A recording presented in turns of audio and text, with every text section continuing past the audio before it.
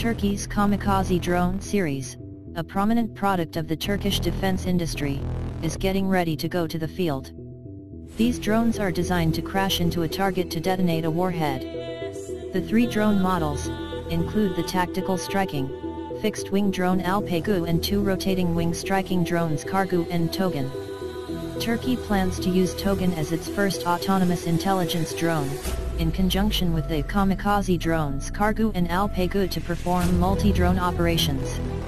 ALPAGU drone can be operated by a single soldier within a 5-kilometer range, carrying out autonomous precision strikes on moving targets during day or night.